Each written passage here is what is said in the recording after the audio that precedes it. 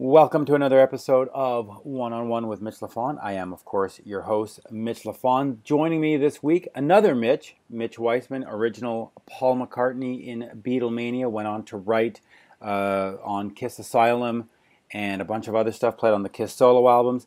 And, of course, JR Smalling. He was one of the original Kiss Krew guys. He wrote a new book called Out on the Streets, detailing his time with the band in the early days. And of course, joining me as a co-host is MATT STARR, current drummer for Mr. Big, or at least touring drummer. Burning Rain, if you haven't checked out that band, you absolutely must. And of course, having played on Ace Frehley's great comeback album, Space Invader. So there's sort of a Kiss connection with all three guys this week. Good day, Matt. Yeah, hey, how are you? Yeah, so you've got your own Kiss story. Yeah. A little piece of Kiss story, yeah. And hey, I want to say to everybody listening, I don't know what time it is wherever you're listening, but Mitch is burning the midnight oil to do this tonight, so I appreciate it. And it's a dedicated rock and roll guy here. Trooper here. Yeah, listen, it's we're getting to Christmas time. I'm heading out on vacation, so we got to get all these shows done, compiled, edited together, and then loaded up so that while I'm somewhere, they can be delivered to you, the faithful listener. So, you know a little bit about JR. You've been reading the other Kiss book, Nothing to Lose. I don't know if you've had a chance to read Out on the Street. If you haven't, it just came out. It is a great book. Lots of minutia, lots of great stories. And it's great to find out that afterwards JR went and worked with Ted Nugent, Aerosmith at Lieber Krebs. Great stuff. What are your thoughts on all this? Yeah, no, I really enjoyed his all his excerpts in the Nothing to Lose book. And the first show I played with Ace in New York, JR, I remember seeing the guest list go by and his name was on the guest list. And I was like, oh man, it's so cool. And he didn't make it out to that show, but I know he's been out to some Ace shows since, and he's introed a couple shows, and super cool. But yeah, no, it's cool to get the crew's perspective too, because and just how dedicated they were to the band, and it really was an army, and Kiss was their guys, and they were going to do everything they had to take care of them, make sure they got what they needed as far as production, make sure they weren't getting shortchanged on the lights or the PA and all that kind of stuff. And it's cool, man. I think it really takes that kind of organization to make it, and I think that it's something, the Kiss guys, they had that dedication, and it's contagious. And so when you have that level of conviction, you attract people who have the same. And so it's a very cool thing. I think it's a really special relationship. It really is. Now, you're on tour now, and you've been on tour for the last 5 or 10 years of your life. Are roadies and the guys behind as dedicated to their bands, or is it pretty much like changing socks every week? There's a new guy, and it's just like, I got paid better somewhere else, I'm out of here. Or do you still have that dedicated roadie? And I think answer it depends. Carefully. Yeah, right. All roadies are awesome. No, it depends on the situation. I mean, if you watch, like I was watching this Iron Maiden documentary, and it showed the road crew, and it was like 1976 to present, 1979 to 2010. Like, these guys stayed. And so Maiden's a band, they work, and they're always working. So, I mean, it does come down to that, where there may be a level of dedication, but it's like, man, if you guys aren't going to go out for the next 2 years, this roadie's got to go out and work, and then maybe he develops a relationship with another band. So I think you get both. But like when I did the Mr. Big run, they had techs that had been with them for quite a while, and they just enjoy working with them because it's just, again, that level of exceptionalism, and so it attracts people who want to work with that. Yeah, and I think that's also sort of what Metallica does. As far as I know, they've got some lifers that have been there for 30-some years, and they've never teched for anybody else, and it's just like,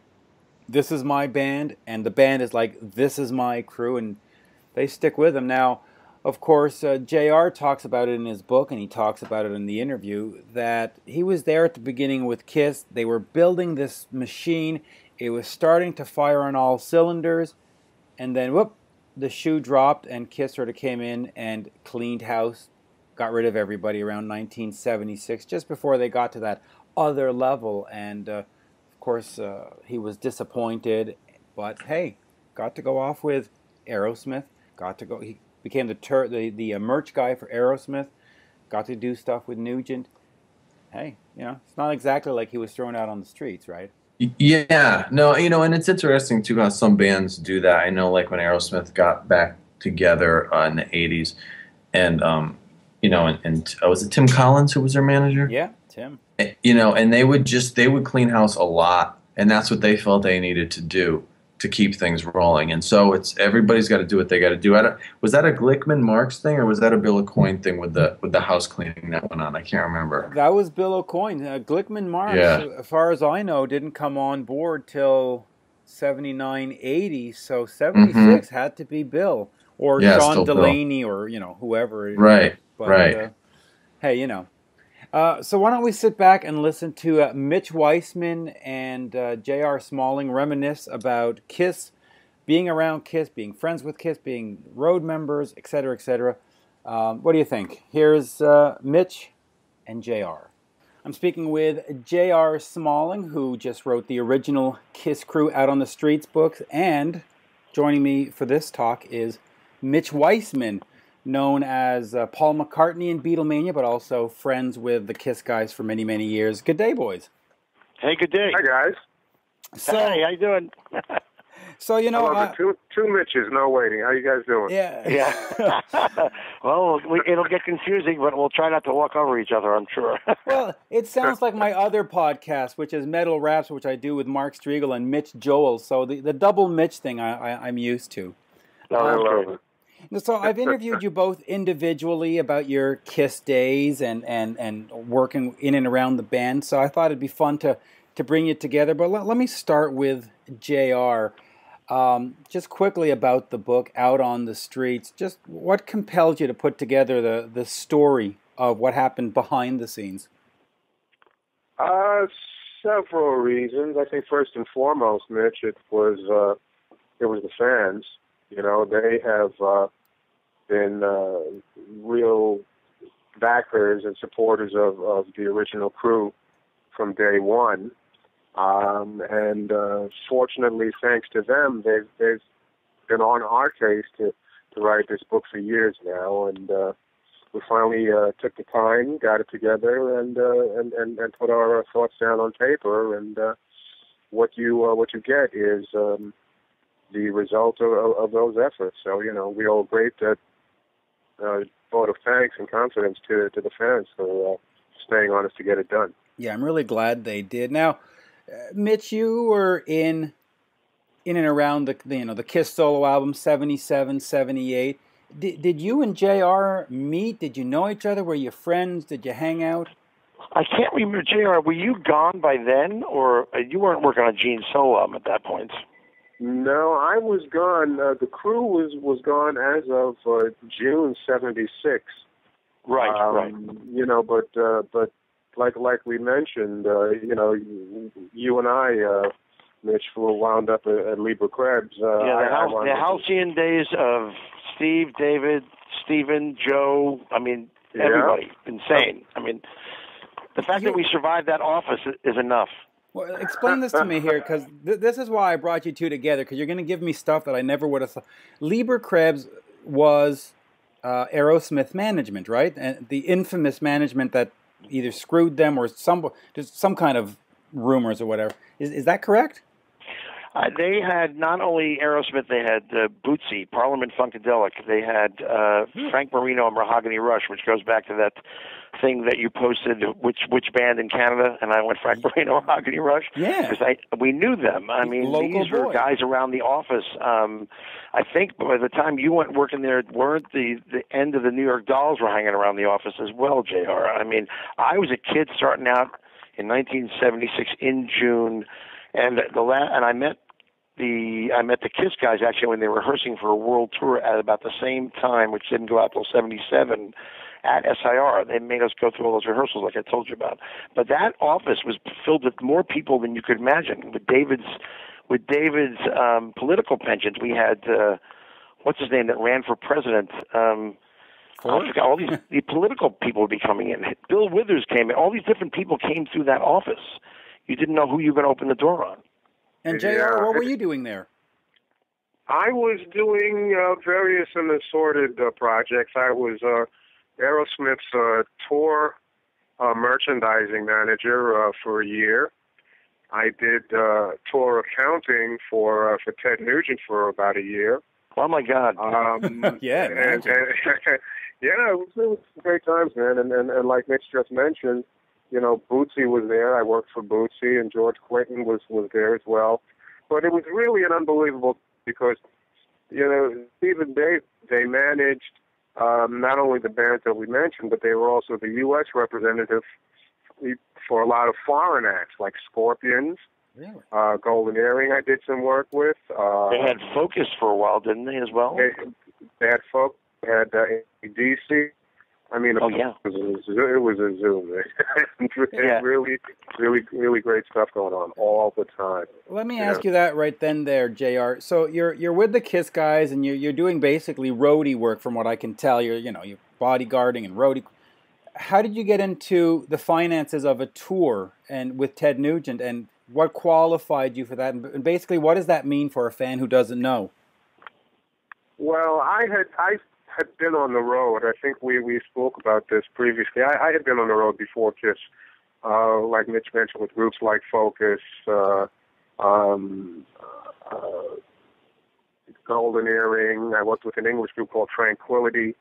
I saw them. You got Tranquility. I went to Carnegie Mellon University in Pittsburgh. I saw the Focus show there in the '70s, and then Tranquility came in. One of the best glam bands I ever saw in my life, and that guy's voice was fantastic. And everything was in satin. Yeah, exactly. Yeah, no, they were a great band. But we did a lot of gigs on the Tranquility tour with David Bowie, some gigs with Yes. There was a bunch of stuff, but I gained a lot of experience working out in New York as like the go-to guy when these bands would come over from Europe, put their tours together, and they needed a person that was hip to the States and how things went. So I got to work with a lot of those bands in their very early stages. After the KISS time, you mentioned, as a roadie, I actually was hired with the understanding that as soon as the band had enough money, the band being KISS, had it together enough that I would actually stop working on stage as a stage manager and as a production manager, really take over the road management spot because I had the experience from what I had done previously. Right. And that's what happened after the first year or so. I was able to get off the stage and leave the gear behind and start road managing the band. But in road managing a band, you're involved in a lot of different things. You wear a lot of different hats, from collecting the money for the shows, paying salaries, paying per diems, paying the hotels, and all that stuff. You're dealing making sure the band gets there.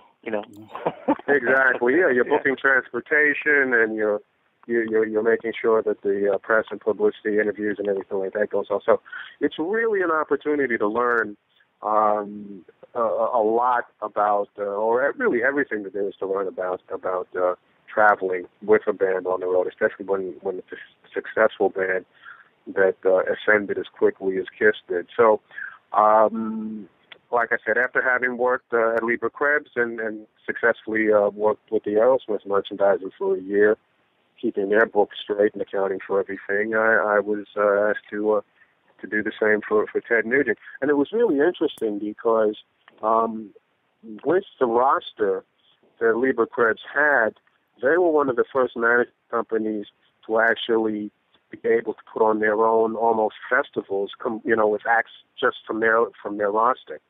Wow. So it wasn't unusual to have, like Mitch mentioned, a Mahogany Rush and a Ted Nugent and an AC/DC or or Aerosmith or whatever, 4, 5, or 6 acts, and they're all Lieber Krebs groups.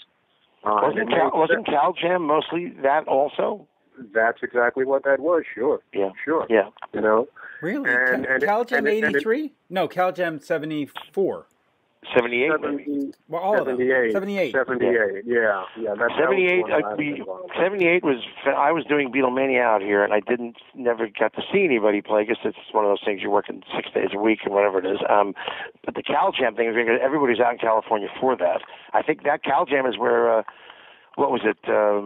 Jeff Beck came on stage and did "Train Kept It Rolling" for Joe Perry's birthday. I mean, all this stuff, all this legendary stuff occurred out there, and it was. Did you run that whole thing? Were you there by then still or not? I'm sorry, you broke up. JR, were you involved with that Cal Jam thing out there then? Did you run that whole thing? I wouldn't say I ran it, but I was. In my position, I was a major part of what was going on. Yeah, between you and Kelly, keeping all those acts in one piece. By the way, Derek St. Holmes, I'm sure, sends his regards. I don't know if I told Mitch the other day.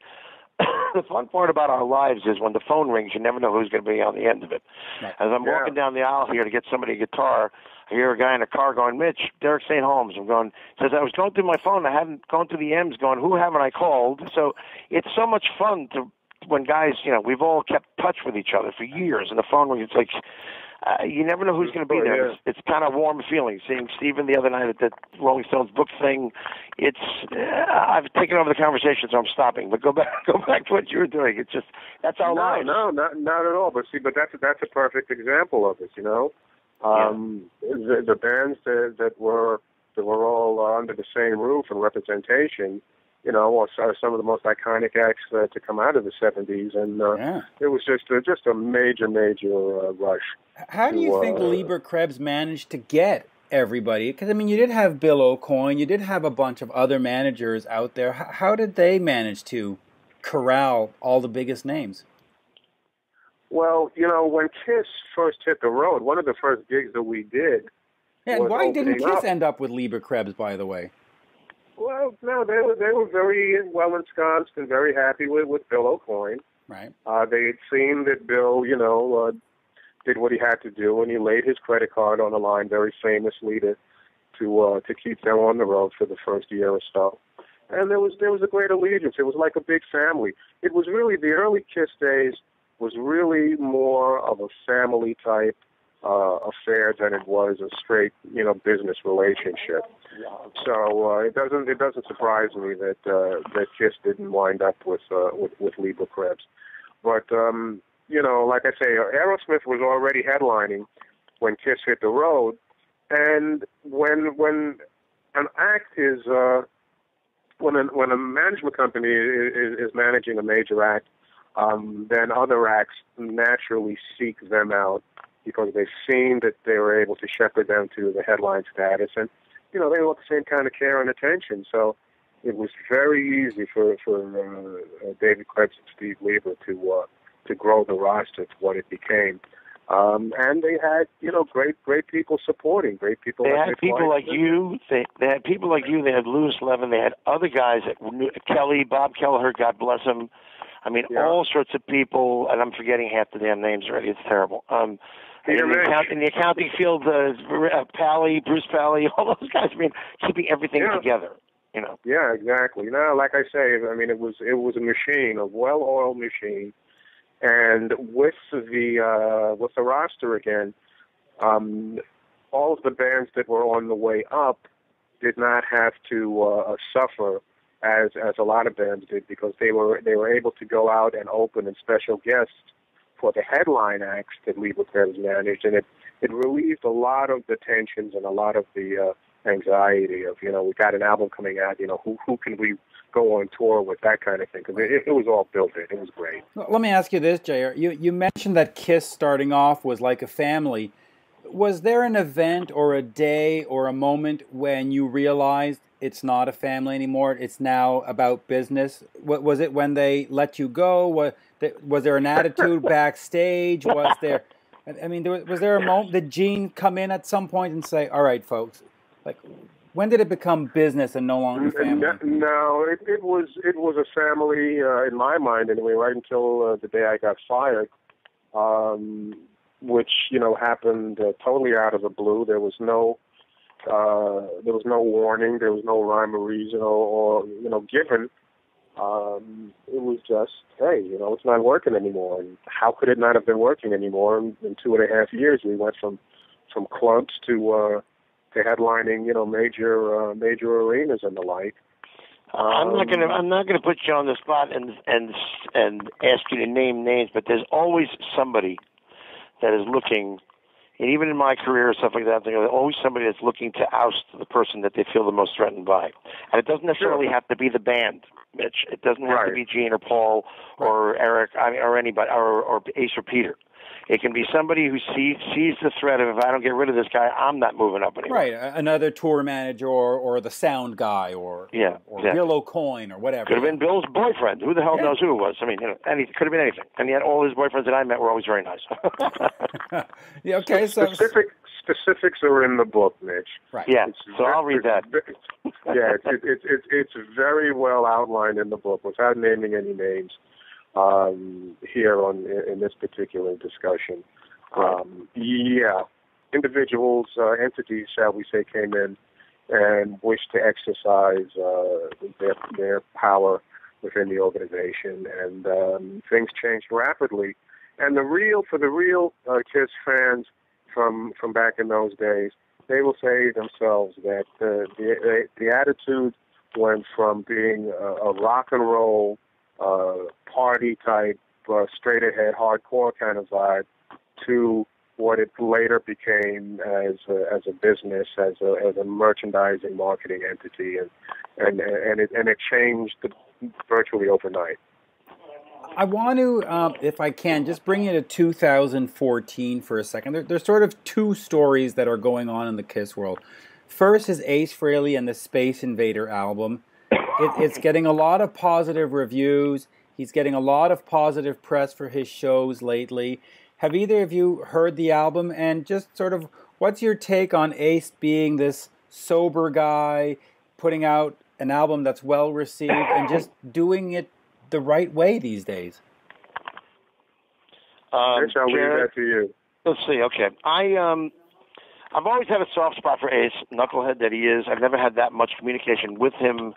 That much, other than a few late night phone calls or wandering into the China Club in the 80s with Anton, all kinds of other social interventions, interactions and stuff like that. And he's always been very nice and friendly that way, when we're all coherent and can talk to each other. I think the fact that he's doing something now past all the fun and all the stuff that we all make of him, or the world in general may think, or Paul and Gene make, maybe less on Gene's part, unless there's a mic in front of him and you ask him point blank. But he's always been very kind. When I was there, those are the years when I was friends with them. So the first time was when in '76, getting ready for that tour, and they all came to watch us do Beatles for 4 hours at SIR on 54th Street. Mm-hmm. And when I say all, it really wasn't. It was Paul and Gene saying, "Play this one, play this one, play this one." Ace came in once, and then you never saw him again. Peter kept running in the tracksuit, going now, and everybody going no, not now. And then the next day in Studio B, we went in to watch them play, and Ace blew up his Marshall head, and Gene popped the bass string, and Big John, who was still there, ushered us out the damn door before all hell broke loose. And apparently I found out from Lydia Chris nights later at JP's down, not JP's, someplace down on 14th Street, Ashley Pownell's place down there. Ashley's, yeah. Remember Ashley? Yeah. So that was a place you could go into. There's a disco upstairs. There's a restaurant and bar downstairs, and you'd never know. I would be sitting at a table, and Tommy Bowen would come in and nod out at the table next to me. But I mean, it was a great place. But Ashley's was great, and Lydia came up. That's when she introduced me. You don't know me, but I'm Peter Krew, Chris's wife.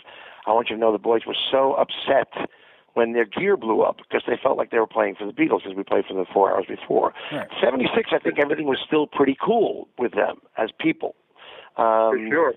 You know, everything was really cool then. In the 80s with Ace, when they recorded the Elder up at his studio just to try to help him make money and stuff like that, I remember talking to Gene and saying it was going okay up there, but there was a lot of Ezrin was still being Ezrin, and things were still happening around them that he didn't like, but as long as it didn't affect what was going on. So was Ezrin really being Ezrin? Because if you look back now, and it's documented, we're not dealing with rumor. Apparently there was a lot of cocaine and other drugs. That's what I meant by Ezrin. Well, I wasn't going to say it, but that was what I meant by Ezrin being Ezrin, apparently. Right. Something I didn't know. But that was a hard record for them. Because when fans hear Ezrin's being Ezrin, we understand it as being he's controlling, he's telling the band what to do. He's producing the way he produces. Yeah. You mean it's like on automatic, but on that record, they were dealing with Ace's foibles, Ezrin having the stuff on the console, which is nothing new we haven't seen. But the thing is, apparently that was a rough thing, and they took themselves in the new romantic direction, and they changed everything, and I think they were really trying to just figure out what the hell they were doing at the point in time, trying anything. And at the same time going back to new guys or old guys like Ezrin. We'll try this direction, but let's bring in somebody we know who knows our music and know what to do. And that didn't fit. The Elder was an interesting record. It was definitely an experimental turn. My favorite song on the album was World Without Heroes, which Gene wrote with Lou Reed, but I also told him at the time, you're missing a bridge. It came out of the guitar solo and went right to the end. What the hell is that?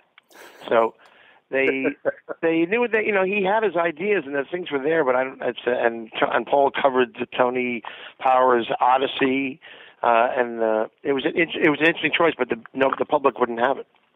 Yeah. So now, what's your take on Ace now in Space Invaders? Because he's had a very good 2014. We've the media has made fun of him over the last 10 years. He's lazy. He's this. He got thrown out of. But this year, you got to give him credit. He really put it together. That was your original question, and it's true. He definitely pulled it together. It's funny. The guy who co-wrote the first single is John Ostrowski, or John Astronomy, who first got me to be on that the Frehley's Comet CD, which I had a part in. And I was so happy for John. But basically, John is doing what he's always done for everybody. He's taking care of everybody, and I think that worked. And I think the fact that Richie Scarlett is back helps. I don't know if John, of course, John Regan and those guys have 4 by Faith, Todd and stuff like that. So which I put together. Yeah, which is you should be congratulated because that's a good project for them. I think what's really good is that he's out doing it. If he really is serious about doing a Kiss covers record, he should, because he's having fun now, is what it sounds like. Yes, he really is. Now, the other story of 2014, and I don't want to get nasty here, but Paul has taken to Twitter and he's expressed his opinions, which he's never done before, and I think it's sort of a shock for fans, where he said the Macy's parade screwed him over and the Hall of Fame screwed him over, and it's fine that Paul says that. It's just that over the last 39 years, he hasn't said that. He's given very polite sound bites and stuff, and all of a sudden we're sort of going, oh, who's this guy? And why is he saying that? What's your take on that? Has he always been like that, just privately? And should he take to Twitter and say that? Listen, he's certainly free to do what he wants. It's America and stuff, but it's sort of weird for fans to see this from Paul. JR, what's your take on it, considering you knew them back then, where my initial guess would be that back then they just didn't do any press to keep the mystique up? Well, Paul has always been the quietest one in the band. He let his music speak for itself. Yeah, for 39 years, that's what he did. Yeah, exactly. And Paul and Gene really are the two examples of the Dr. Jekyll and Mr. Hyde kind of thing. Actually, Paul is. Gene is a demon on stage and off. Yeah, Gene is Gene. Yeah, exactly. He's the same guy. Maybe a bit more gregarious with the makeup on, but Paul is the one who really underwent the greatest transformation once he put on the makeup and hit the stage, and it was a wonderful thing. But that outgoing frontman showman type thing was not Paul's side. And I haven't spoken to the man since 1976. I'll be honest with you. Jesus. But it would seem to me, if I had to guess, I would think that he's comfortable now in where he is at this point in his life. He's certainly got enough cash that he doesn't have to worry about, harming himself financially by speaking his mind.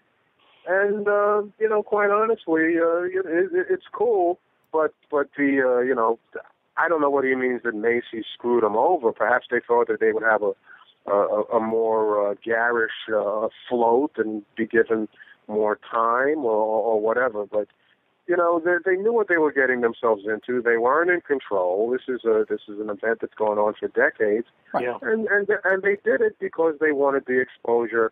Bottom line, they got the exposure. And if he didn't like it, I think really it's almost neither here or there, because it wasn't about how they.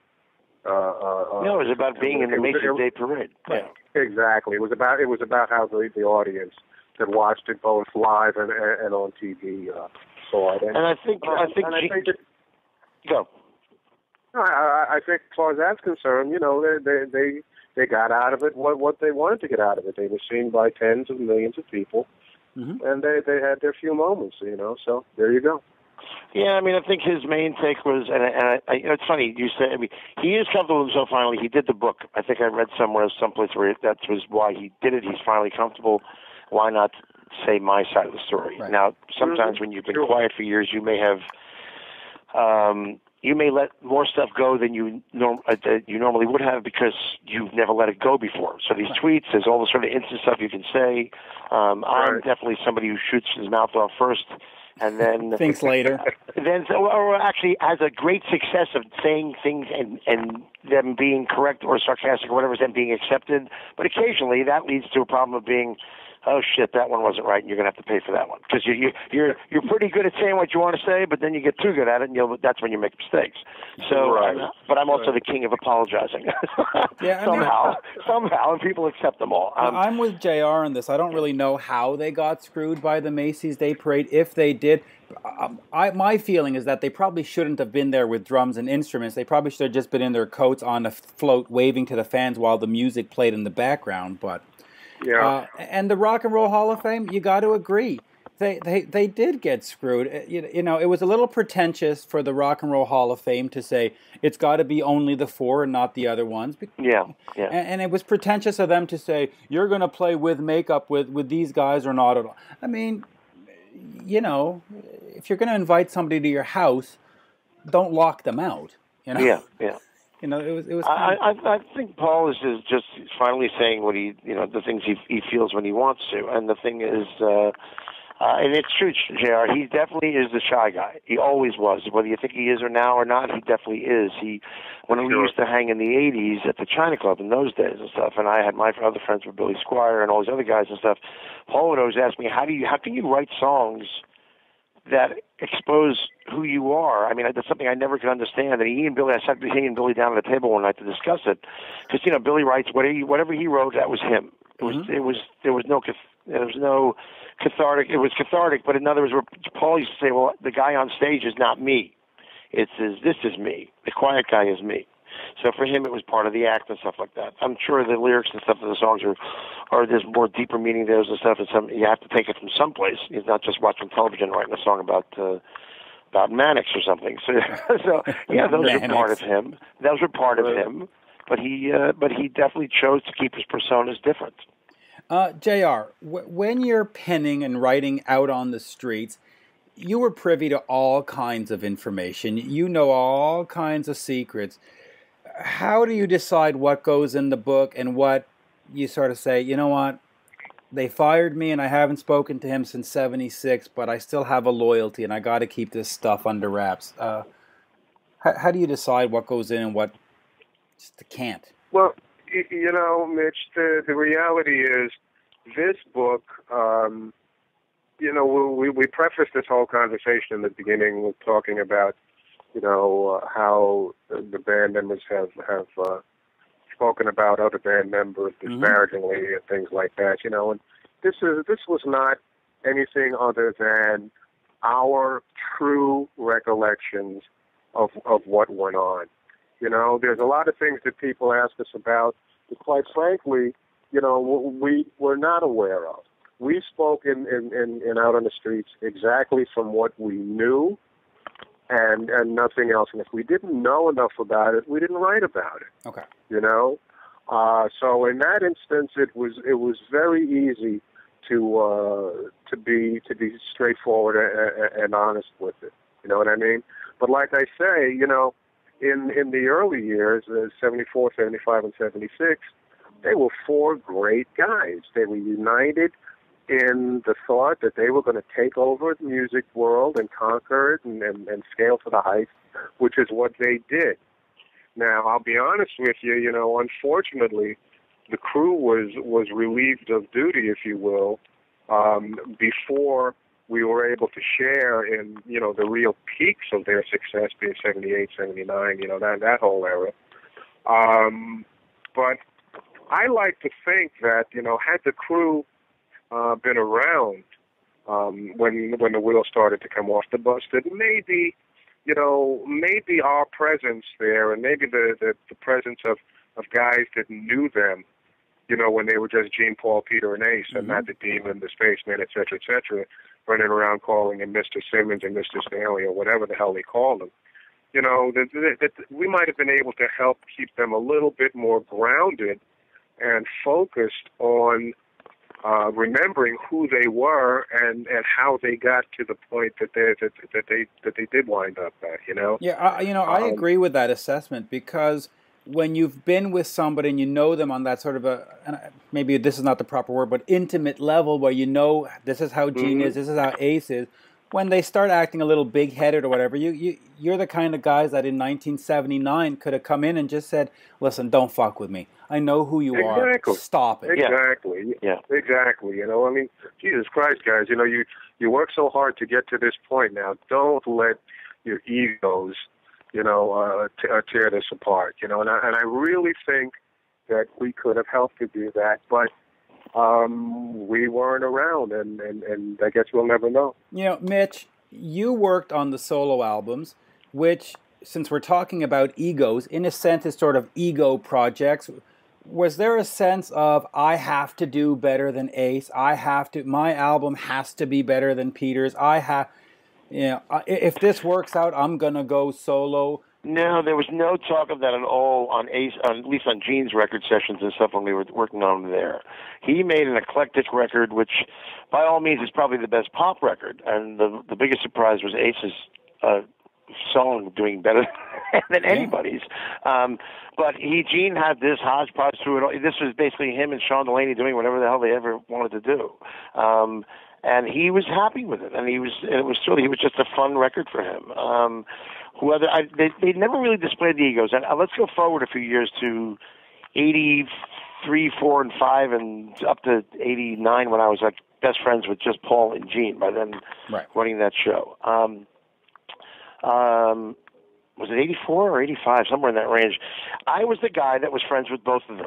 On the best friend level, to the point where the people in the office go, "What the hell is this about?" Because they don't have any friends that they shared. And that must have been hard, because for me, it wasn't hard. I just didn't understand it until somebody pointed out to me, you're friends with both of them. So the thing is, the two of them, by then I think the two of them, no matter what they'd gone through, I mean, I can't remember the exit of Bill, except I remember going to visit them when they did the Elder. Bill was still involved. Went to the offices in the city. It's funny, I walk in the office and there's Billy Idol with Steve Stevens trying to get them to work that band. And Bill and Steve taking me aside saying, "Hey, can I be in your band?" I'm going, "You don't want to be in my band. I can't pay you." So I said, "Kid, don't go with me. I can't pay you. I got enough money for myself." And I decided to just be a writer and hang out and stuff like that. So I didn't do my career very well either, guys. I could have used JR around at the time. Yeah. So well, it's not too late. We got you both on the phone. I remember good. I just said it's not too late. We've got you both on the phone now. Well, you can make a deal after. We work for the same company now. I'm definitely asking for guidance in this one. Trust me. Absolutely. So let's get back to the story. So it was 84, 85. So I'm sitting in there with them, and Bill Aucoin has this Christmas party at Paul's, was it his apartment? Yeah, it was his apartment. It was like amazing. I mean, Christopher Walken comes walking through the door. It was just right after he had been involved with that whole thing with Natalie Wood and Bob Wagner and her drowning. Bruce, all these different names and actors you knew were coming through, including Stephen Collins and all these different people. And we're watching the Academy Awards. That's what we're doing at his house. So everybody was still around then. Ace and Peter were not at that party.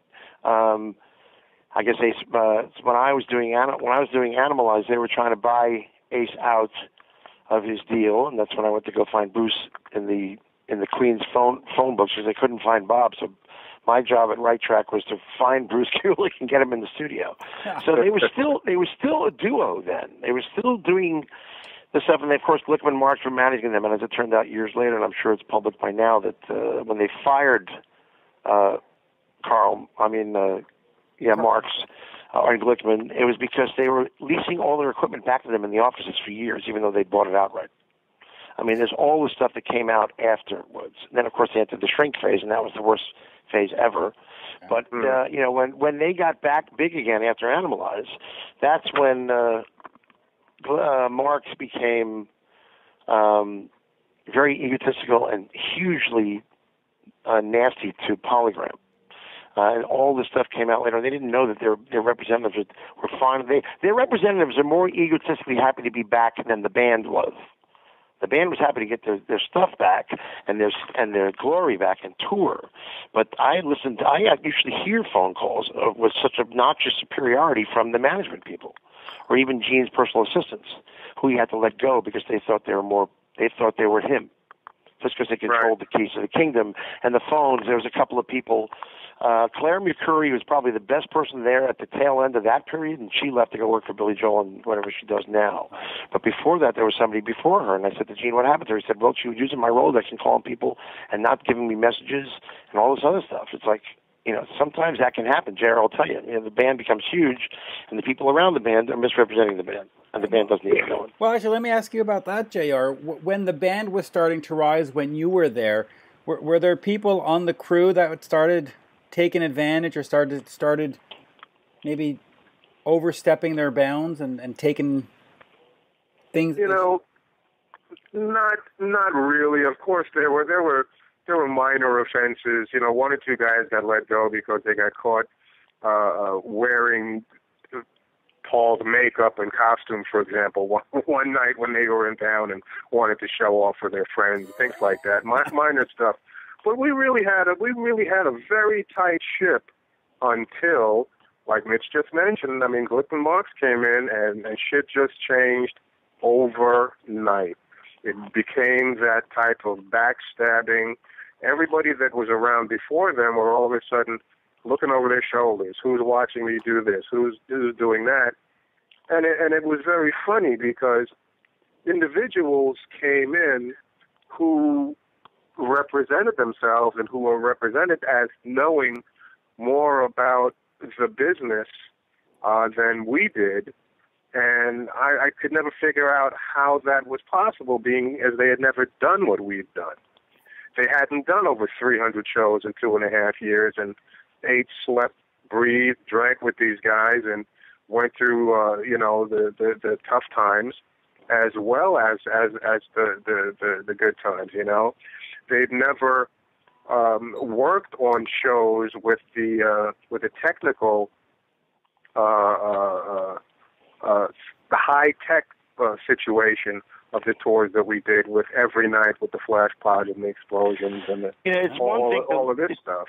It's one thing to look at things on an economic and a business level. The business models are there, and the economics are there, and the guy with the degree is there, or the guy that's worked in the straight field is there. Let's take a look at, and I don't mean this in any bad way, Guitar Center's accounting terms on how to get them going, and yet they've totally lost their edge as a music store. And they've paid for it hugely. There is, as he's saying, as JR says, okay, what a flashbot does, you know what this does, you know what that does, you know what happens if it goes right. What do you do when it fails? Right. That's right. I'd be happy to, if you could tell me what you do when it doesn't work. What do we do now? What do you do to make it happen? What do we do to get it going right now? And then we'll worry about fixing everything for the future after the show. But the show must go on. So how do you do this? What do you do? Right. Yeah. Right. And are you aware that if you do this, this, and this, that you might alienate the guy that you didn't even know was important down the line, like the guy who's going to make sure he picks up the band? And that's not even on our crew. It's the guy we hired in Peoria. Well, you've talked so nasty to the dispatcher that he's going to make sure the truck never shows up. All right. Right. I mean, true. and that's what happens when it takes over. Now, speaking of good times, I want to ask you this, JR. You were there when the band recorded Alive, which is arguably the best live album ever made, or certainly the best Kiss live album ever made. Sure. But listen, they recorded, I believe, 3 shows for it. Eddie Kramer has gone on record as saying, it didn't sound so good, we had to fix stuff. What can you tell me about the original recordings? Did you get a chance to hear them before it went to an album?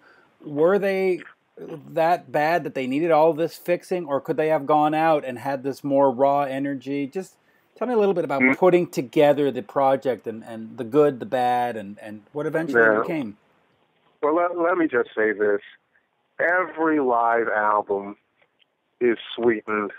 Absolutely. Absolutely. After the fact. Anyone that says that their album is 100% live is full of shit. Right. They're 100% lying. Yeah, stroking their egos, and it just doesn't happen that way. Absolutely. The only one that I can think of that might be true is that giant conglomeration of Cheap Trick demos that were put out by the band just for their fans. They did something with a million tracks and whatever. No, but I'm just saying, and even that may have been sweetened, but it probably was EQ more than anything else. Yeah, but right. But as soon as you get it into the studio, between mastering and mixing, it's no longer live. So it's a truth. Yeah. Well, the essence of Alive is and was the energy that happened on stage. That was captured. Yes. I have to tell you that, and we talk about this in the book. What would happen is we would do a recording in one particular night. Eddie Kramer would be in the truck, during the recording. And he'd be taking notes, 3 seconds or 5 seconds into the bridge of this song, there's a horrible note that just sticks out and doesn't belong. And there'd be pages and pages of notes, and the band would come in at the next gig and come in early before sound check and go straight to the truck and sit in the truck, sit in on a stool. You'd give Gene his bass or Paul his guitar or whatever. Okay. Roller, and they ran the tape right back to that particular verse or whatever it was, and punch in, and they'd fix it right then and there. It's not like people went back and they recorded whole songs and then dubbed audience reactions over it or anything like that. That was my Kiss album. Yeah.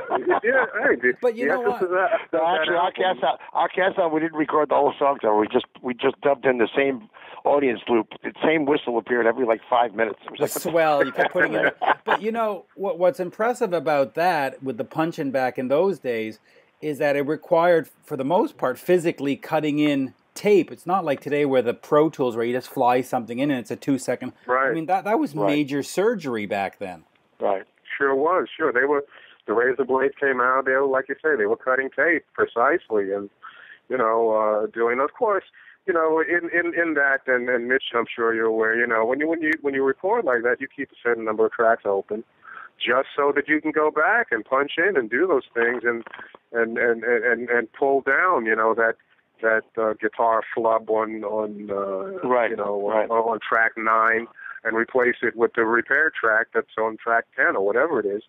And, when that's done seamlessly, as in the case a lot in Alive, you wind up with, like you say, one of the greatest live albums of all time. But absolutely. For all intents and purposes, Alive captured very accurately the raw energy and power that came off of that stage each and every night. And it was really, really great to be a part of that, I got to tell you. Well, let me the band back, what year was that? Was Alive? 75. 75. When I went to see them, after we met them in 76, and when I went to see them, I think my only Kiss concert back in that era with all 4 of them was in early January of 77, I think. They invited us to the Garden shows. Out of the blue, we just got an invite to go see them at the Garden. I don't care what anybody says about their playing abilities and stuff like that. That show live to me was just unbelievable.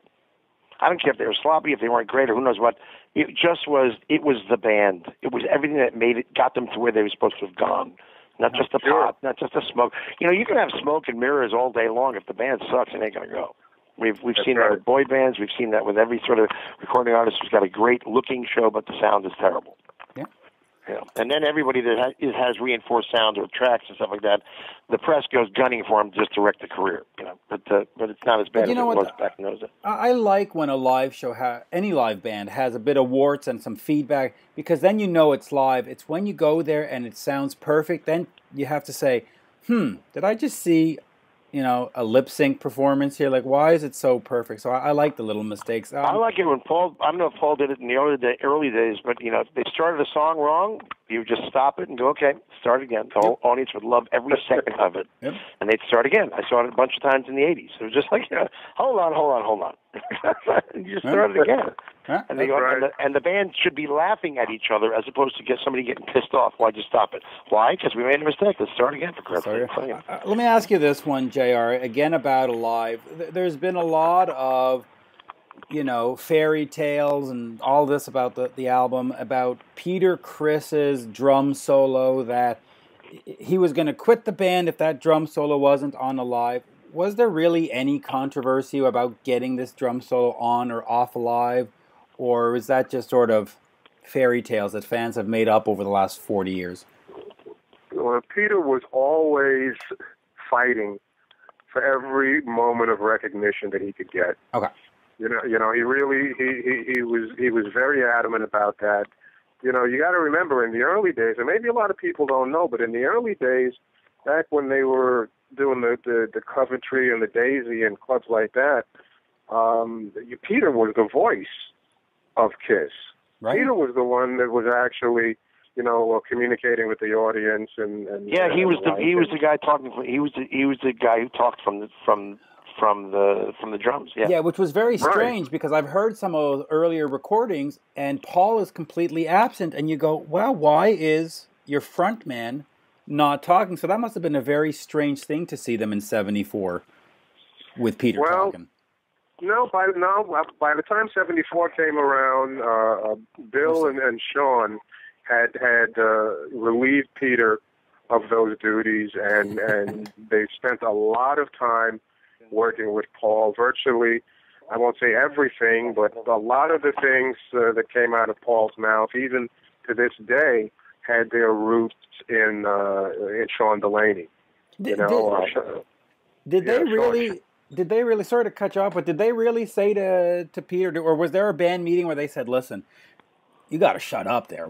You're not working. We need something better. I mean, was it that kind of almost rudeness or forwardness where they said, yeah, no, not working? Or was it like, hey, no, we just need to develop the front man and...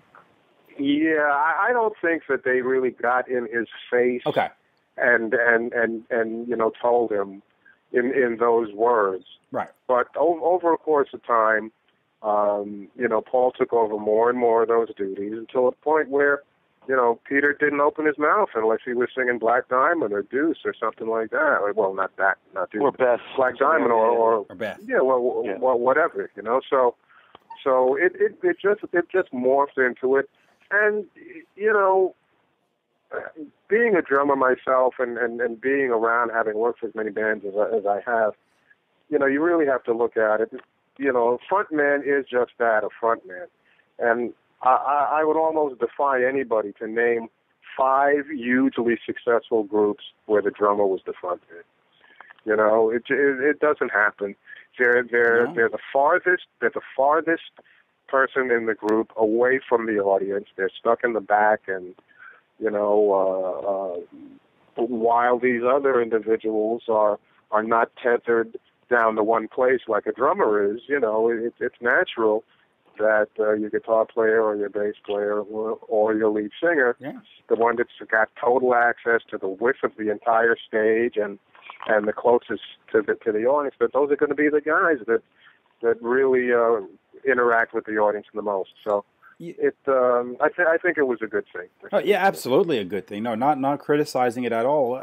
You know, you need the guy out there who's going to have the more direct contact with the audience or the front row to be in charge. You said Peter was always fighting for recognition. Why do you feel he needed to fight for was it just he just was insecure, or did the band make him feel like, you're nothing, we'll replace you next week if you don't shut up? I mean, was it more, where did that come from? Or is it just, listen, you fight for what's yours? Yeah, no, I think it was insecurities. Okay. You know, rightfully or wrongfully so. You know, Peter, and there are a lot of discussions about this. You know, on both sides of the fence, without Kiss, you know, without Peter, you know, Kiss wouldn't be Kiss, and then the other side that, you know, Peter's not the most technical drummer in the world, et cetera, et cetera. Doesn't matter. So there was always that, and I have to tell you, as a former drummer myself, when you've got to go on stage after a guy like Neil Peart gets up off the drum kit, it can be a little challenging. Yeah. You have to be very confident in the fact that you're bringing more to the table than just that, you know, over-the-top technical ability. You know, there's the showmanship and everything else involved. And then, of course, Peter had that great voice, you know, that great soulful voice, you know. Yeah. But he was.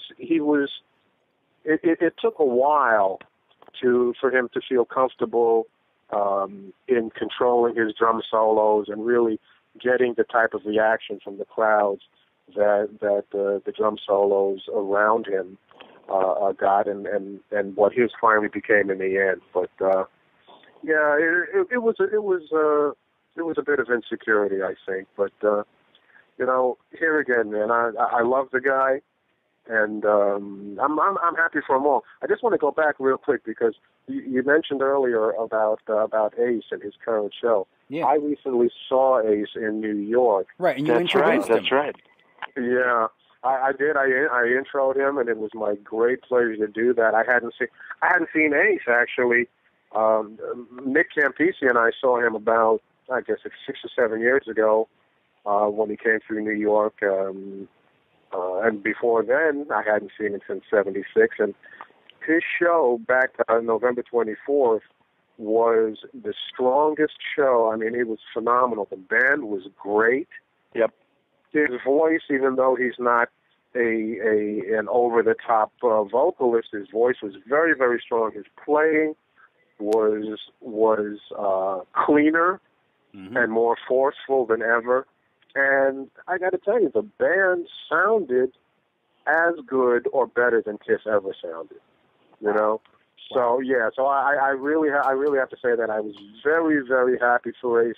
We spoke at length backstage, and you know, it was good to be able to speak with him and have him participate in the conversation. And you know, he seems to be very, very happy and at peace, you know, with himself. And I'm real happy to report that because you know he's a great guy. All these posts of him and how cool the shows are going, it's just fantastic.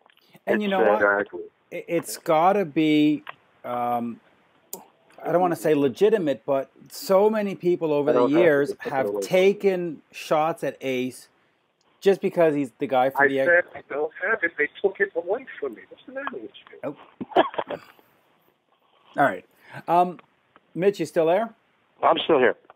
Well, I don't know. JR, are you still there? Yeah, I'm still here. Sorry. Good.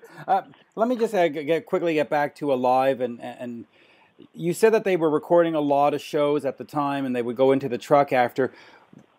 Is there this a whole vault of like 100 shows recorded? Not necessarily for Alive, but just were they recording a lot for just practice purposes, or to have them for posterity, or is there a vault of all of 1975 shows or 1974 shows? Yeah, well, when you tell you there are two types of recordings, you know, there are the board tapes. You know, they used to record every show from the board, and they'd get back together, especially in the early days. They'd get together after the show in somebody's room somewhere and listen to the show and critique and, you know, resequence songs and, you know, drop a lot of songs. There were songs that people asked me about, do you ever remember the band playing this song or that song? And honestly, you know, I can't remember because some songs, if they played them and they didn't work after 2 or 3 attempts, it never got played again. Yeah. You know. Those are the songs that I wrote. I never heard them again either. and they did Get All You Can Take at Donington, and they did it somewhere else, and then it didn't work live on stage, and that was it. Wow. That was it, yeah, because it was always about, you know, that major shock effect and you know, building the best show possible. Now the multi-track shows, you know, which are the shows that were recorded, you know, with the record plant truck, and shows recorded specifically to be considered for live albums and stuff like that. Yeah, they recorded a bunch of shows. You know, a lot of it shouldn't be surprising that, you know, the Alive album, for example, is not, you know, one show. One show, yeah. You know, yeah, there were songs from several different shows in there that were put in because you know, they might have been great one night and the performance of that same song the next night not. And it could have been technical. There could have been technical issues and all other reasons why they pull these things. Exactly. When you're making a live album, you got to put the best foot forward, which is perfectly reasonable, if you ask me. Yeah, for Do sure. you think those shows that they had taped still exist today, and you ever think they'll see the light of day if they do? I mean, is that something they kept, or would they listen to it back and then erase it and tape again the next night? Knowing Gene, they probably exist somewhere. And if he ever could think of another way to market it, then we'll hear them. Well, I think the marketing would be easy. You just throw them up on KISS Online, say, here, $20 a shot, you get a download. I'm sure there's thousands of KISS fans that would willingly pay to get. I mean, the demos are out there. I mean, I've heard my music demos up on all those different KISS sites and stuff like that, and people download. I've even downloaded some of my stuff as well. So stuff that gets out the door can be gotten hold of. Whether there's any official sort of release like that, it's who knows? You know, and amazingly, they may have thought, okay, we've released enough of this stuff now. Yeah, but they could market it. Mitch, we've talked about this before. You were thinking once of putting together a writer's version album of all the KISS songs you've written. How are we progressed on that? Are we have. I think we've left it where our last discussion was. It's not exactly happening. Someday. Yes, exactly. Someday I should release something on iTunes or something like that. But I never seem to get myself together to do them. Yeah. Although I did tell JR, I did tell Mitch that half of my demos in the '80s all have Eric Carr's drum tracks on them, because Gene, in his wisdom, to write songs with the feel of the band, he took 3 albums worth of drum tracks of Eric's off of those things, converted them to cassette, always high quality with Gene, and we would use those to do our demos. So, I mean, I have like 10 songs with licking up drum tracks. I have like 3 songs with All Hell's Breaking Loose. And I still have the drum track somewhere, I think. But that's great, yeah.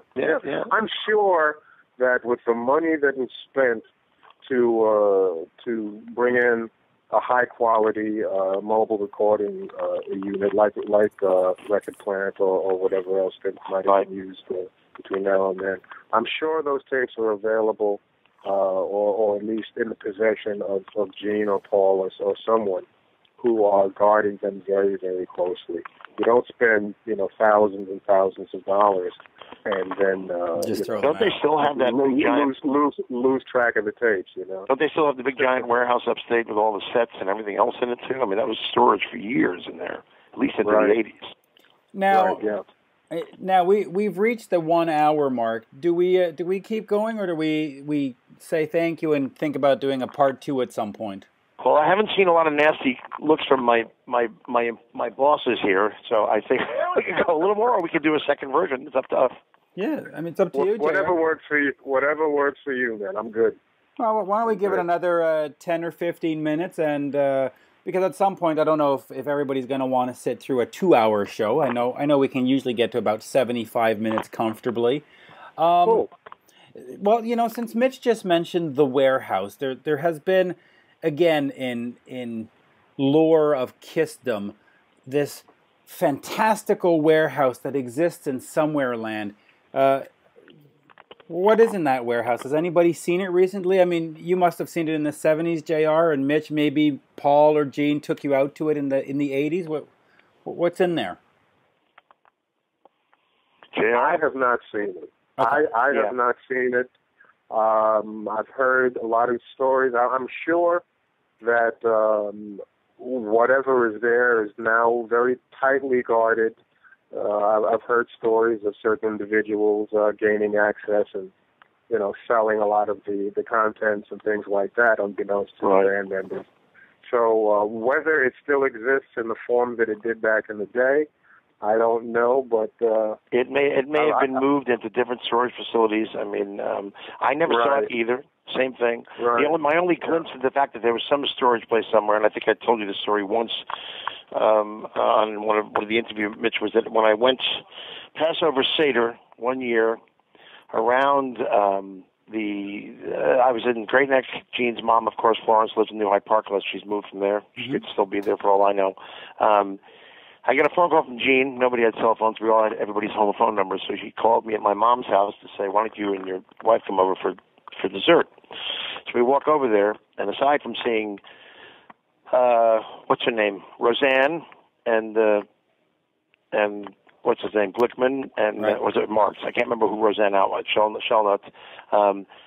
Diana Ross, Gene at the head of the table, Diana's ex-husband and the kids around the table, Lisa whatever, Hartman Black now, with Paul, everybody around this big table, and I'm going, what the hell am I doing here? But at the end of dinner, on the table in the foyer, when you walk into the front door, is these comic books wrapped on the table. And it's Action number 1, or it's whatever. It's all the stuff that you see and know they're worth a fortune. Right. And they're just all hanging out on the table, wrapped in plastic. I'm going to Gene, are these? He goes, yeah, those are real. So I'm just having them sent up to the warehouse, but I wanted to pick a few out before they all got warehoused. So I knew there was someplace, but it sounds like Raiders of the Lost Ark or something like that. Where you'll never. There's a vault somewhere where this stuff was in there. So we're like, oh my God, it's the closest I've ever come to one of those comics in my life. So but for him, it's somewhere in a silo in North Dakota. It could be, exactly. Since we're going to wrap up in the next 10 minutes here, just what are some, each one of you, what is your greatest sort of KISS story, whether it's a personal thing that you and Gene went for a falafel somewhere, or a great concert? Just, JR, what's sort of your greatest KISS story, memory, whatever you want to call it? Wow. I've never really thought of one great story. I just think about that magic carpet ride from January '74 through to June of '76, and how, like I say, the band and Mitch, you'll appreciate this, because no band has reached the heights that KISS has reached as quickly, especially without a hit record. Yeah. By the time Beth came out and was their breakout hit, and it's so funny that their largest hit should be a ballad type. Right. But, until that song came out, it was all about the live performance. And I guess for me, as a road dog, and I talk about it in the book, the greatest thing for me is being in the wings and looking out into a packed stadium and realizing that if there's 20,000 people out in that stadium, that the reason that they got dressed up and came out that evening was due in part to what I had to contribute, the rest of the crew had to contribute, and the band had to contribute to making 20,000 people really happy. Yeah. And there's no greater feeling than that, to know that you've contributed to a memorable time for so many people. So for me, that's my greatest memory. There are a couple of sex and drugs and rock and roll stories in the book. Yeah, I got. But it's really about that whole getting the love back from the audience, and really knowing, and having that love, fed directly back to you in the form of applause and shouts and everything else. There's nothing better, man. Absolutely. Would it be rude for me to ask you to give me that one Kiss stage intro that you wanted the best? Oh, sure. Why not? Can I hear that? Ready? I'd love to hear it live. I mean, yeah. You can hear it. You can hear it. Here it goes. All right. You wanted the best and you got it.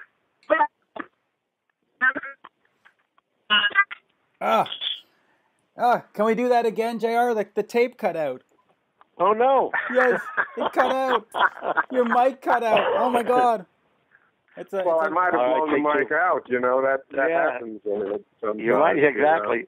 That's the problem with recording equipment. I know. Let's see if we can try it one more time. And if it doesn't work, so be it. I'll hold back a little bit, all right? You ready? Yeah. Okay, man. You wanted the best and you got it. The hottest man in the land. Yes! There you go. Beautiful. That's beautiful. That's what we like. And quickly, Mitch, you were there for the 80s mostly, or for most of the 80s. What's your sort of a great story? And it could be sort of one of these uniting stories. It doesn't have to be sex, drugs, and rock and roll. Just anything. What do you got? I think, as JR said, sometimes seeing those shows and seeing everybody going great. For me, knowing the two of them and their friendship and how many years they were together, and for Gene and Paul, and how many years they had to stay apart from each other to maintain the friendship, to see them. One of my most fond memories, I think I told you this, is they were rehearsing for a tour in the 80s, and they're in the big giant soundstage outside, and Paul's reading the New York Post, and they're going over song lists, and Gene goes through, he says, I don't want to do that song, and I can't remember what the song was. I Was Made for Loving You, most likely. No, it wasn't that. It was definitely it was one of his, was it Burn, Bitch, Burn? No, it wasn't even that. It was something that was on the song list and stuff like that. And the guys are going through the list, and he goes, I don't want to do that song. And Paul just looked up from the paper, seemingly not paying any attention, goes, you will play that song.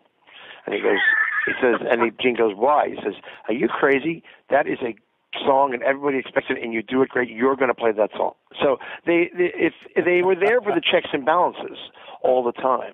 But for me, maybe the proud papa moment of watching them sing Mr. Make-Believe, which goes back to the beginning. I mean, on the Unplugged show, and hearing them just those stupid ahs, and that was me. I mean, it's like I'm going like, holy shit! It made it to the record. It made it to the history books. I mean, they're doing everything they can do during Unplugged, and they're playing that song. So it's the moments of the two of them listening to the two of them talk about each other's foibles in private. I mean, as I said, the thing when we would hang out together almost all the time, but either night, either I was with Gene or I was with Paul, and us having an arrangement, you don't tell Paul what we did, and I won't, and Paul, and you don't tell me what you and Paul did, and yet in moments of weakness, they both say, come on, tell me what you did last night. I'm not telling you. That kept their friendship separate, and it kept them something for themselves, and I didn't tread that line. So it was. You were never asked to spy. Paul never said, "Hey, listen." No, but we had this arrangement. That, I would appreciate if you didn't tell Gene what we did last night. If we're talking about stuff that's like personal, something you would think best friends would talk about, but at a certain point in time, best friends aren't best friends anymore because they've developed into a much longer relationship. So to protect it, I'd rather you didn't tell him what we talked about, and it had nothing to do with keeping it away from Gene. It's just that this is our conversation. And Gene would say the same thing. And yet Gene would be the first one to call, come on, tell me what you did. I'm not telling you what we did. It wasn't even about what did you talk about. It's like, what did you guys do last night? I can't tell you. Ask him. So, and it was very, very comical. I mean, they'd be hopping up and down like little kids. But if the three of us went out, it was a lot of fun. It was a lot of fun. I mean, it just was, I can't think of anything bad about it except for the when Gene tells the story of, he wanted to do television and projects, and Paul said, no, we only do Kiss stuff. And then the New England album comes out. And he produced it. And Gene says, I thought we weren't supposed to do any projects Kiss stuff. He says, I have all these things. Of course, he showed me the reels of the television pilots he was doing, and thank God they didn't go to air. Because as cheesy an actor as he is, those are even cheesier. You're right. I've never thought about that, but a lot of fans have jumped on Gene for the 80s and saying, you went out and did this, you went out and did that, this movie and that movie. Yeah, but you're right. Paul is technically the one that strayed first. I mean, and it's not a major thing. I mean, it's what keeps them together. If they can have a life outside of it, what did What did Roger Daltrey say? You know, if we had done solo albums, the Who might still be together or whatever the heck it is. I mean, it's you know, they needed solo. Oh, he says that's right. They did solo albums, and that's why the band stayed together. But I never thought of that. You know, Paul did sort of throw out that first salvo, and I guess Gene sort of went in the '80s. Well, hey, Paul could do it. I might as well. Well, specifically because Paul told him, no, you can't do anything else. It's all Kiss. And then New England came out before Gene even did Keel or any of that stuff. And I saw New England. Do you know technically New England is the first band I ever saw? Because I saw Kiss on the Dynasty tour in '79. Right. And they were opened with New England. So that is technically the first band I ever saw live. Well, wow. How were they? I remember thinking, because I was only 11, how old was I? 11, I guess? I remember thinking, wow, this is a show? Really? Yeah. And I felt somewhat disappointed, and I really remember the feeling. And then Kiss came out, and I remember the sound and the smoke and them rising slowly, and that just changed everything for me. Here I am all these years later wanting to still go to shows, and in fact I'm going to some all weekend. And I don't think, had it not been for the Dynasty show and that sound, I don't know how you can describe that sound. JR, maybe Paul had them turn the voltage regulators down. But they had a rattle going on, you know. Anyway, great times. Or Gene had them turn it down, right? Yeah. Speaking of great times, this was great. Always a pleasure to speak with either one of you, and especially both of you at the same time. There's definitely got to be a part 2 and a part 3 and a part 4, and that's great. Well, you definitely have to. I definitely want to hear more about JR's books. So do some with him. Well, I think we got a lot of the book. Out on the Streets, of course, is out now, and it's a great read. I've had a chance to go through it. There are some great stories, and I won't spill the beans because that's not what it's about. So go buy it and read it for yourself. And you know, Mitch, I'm waiting for your book, My Kiss Years. God, I really should just buy myself a recorder and just start talking, which is something I'm very good at. Yeah. I have to have somebody do an outline for me because I'll just stray and keep going. Yeah. There you go. We'll do an addendum for the Out on the Streets soft cover release, and it'll be the Mitch Weissman years. There you go. There you go. Soft cover is right. It could be the biggest soft cover ever. But at the same time, JR, I'll talk to you about some stuff I need shipped from New York. No. Hey man, it's good talking to you, Mitch. Yeah. Good talking to you too. And Mitch Lafon, as always, great talking to you. Absolutely. Thank you, guys. Bye. Thank you, man. Have a good one. You too now. Bye-bye. And there you have it, folks, my interview with Mitch Weissman and, of course, JR Smalling. JR has the new book, Out on the Streets, available everywhere from iTunes to Amazon to everywhere in between. Matt, always a pleasure to have you join me on these things. Of course, you've got Burning Rain, you've got Mr. Big. Anything else since I've last spoken to you? Any other projects coming up? I'm doing a couple records for Frontiers, which that's going to be announced shortly in January, and been hanging with the family and chilling, which is an interesting experience. I'm working on learning how to chill out, you know. Yeah, we just realized, put the drumsticks under the bed, under the mattress for a while. Right, yeah, exactly. Well, the people ask me, do you have any hobbies? I'm like, well, I collect records and listen to record. You know, it's all music related, so. Yeah, you know, and of course with Frontiers, they've been putting out, to me, a lot of great melodic rock albums. So I'm looking forward to whatever you're going to do with them. Where can people find you?